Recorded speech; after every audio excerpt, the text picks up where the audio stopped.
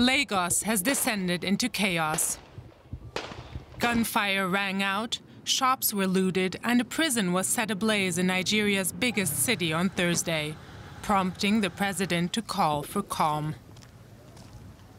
I therefore call on our youth to discontinue the street protests and constructively engage government in finding solutions. Your voice has been heard loud and clear, and we are responding. People are losing faith in their security forces and the government after 12 protesters were allegedly killed earlier this week. Peaceful protests against a police unit known as SARS had been underway across the country since earlier this month, with the unit accused of torturing and killing citizens. They are shooting. Live from the entrance, they are shooting. But tensions escalated on Tuesday night when security forces fired into a crowd of protesters singing the national anthem, according to Amnesty International. From what we are seeing on the ground, clearly, they did not respect international human rights law and Nigeria's constitution as well, in terms of protecting people's lives and securing people's safety. The incident sparked condemnation from the international community and violent unrest within the country.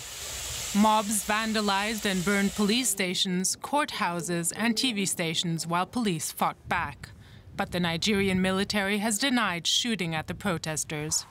To our neighbors in particular, and members of the international community, many of whom have expressed concern about the ongoing development in Nigeria, we thank you and urge you all to seek to know all the facts available before taking a position or rushing to judgment and making hasty pronouncements.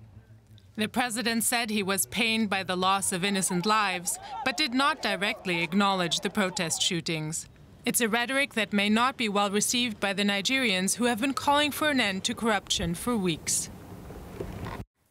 And with us now from Lagos, Nigeria, is correspondent Fred Muvini. Fred, tell us, we heard that President Buhari has called for calm.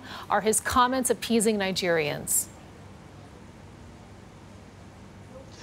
Not really. Some Nigerians were saying that this is actually a defiant statement, and they see this as actually a warning rather than asking them, to come on the table and negotiate. But also, he did actually mention that the youth should come forward and negotiate. But we all know that there is no one who is heading these protests. So even talking about negotiations is actually almost impossible. Do we know more about what really happened earlier this week? Yeah, we know that, for example, military officers opened fire and at least more than a dozen people were killed. From that point, has been done in terms of addressing that issue and making sure that people actually are held accountable. Rather, we have seen the military saying that they were not responsible, they were not behind anything like that. The protests, they started over police brutality. The discontent, however, growing much deeper, doesn't it? Yes. If you look at this, the issues here in Nigeria, people talk about unemployment rate, which is very, very high. We also had a report that more than 70% households in major states in this country had to skip their meals during COVID-19, even up to now. There are so many issues, including bad governance, people are talking about.